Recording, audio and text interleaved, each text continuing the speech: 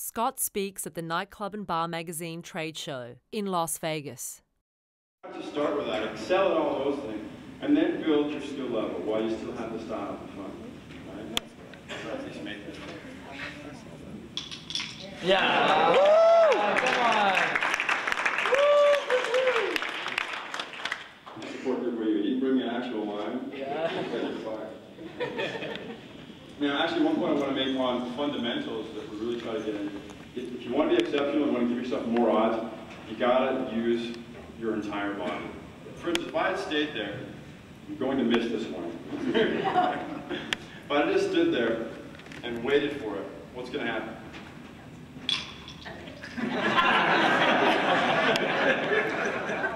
Thank you very much. Right?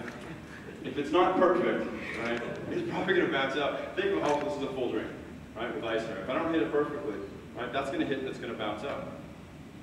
See what I'm saying? A lot of bouncing going on, even with the line, right?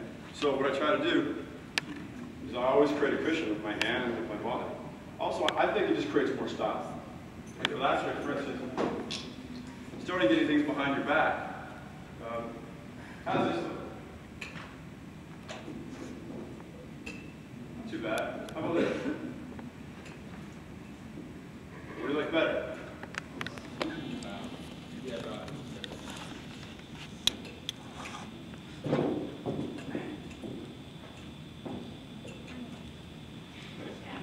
Come on, tough crowd.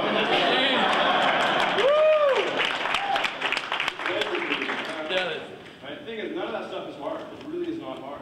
Right? Now, I'll do the same kind of thing again with no style. Give me a second, I gotta have a very stern look at my face.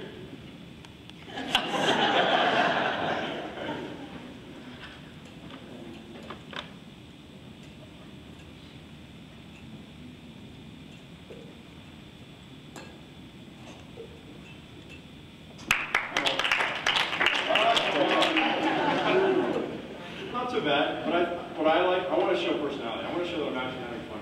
Right? I try to really get my movement going on, because I don't do anything difficult. I really don't. So all the stuff you saw in the video, simple stuff, really is. But do you nail it? Do you have total control of what you do? Right? And if you don't move on to the next level. It's having style and having fun. Go home. Go home. And you're not going to go home. Who's seen the videos? Exactly. Right? Have more fun.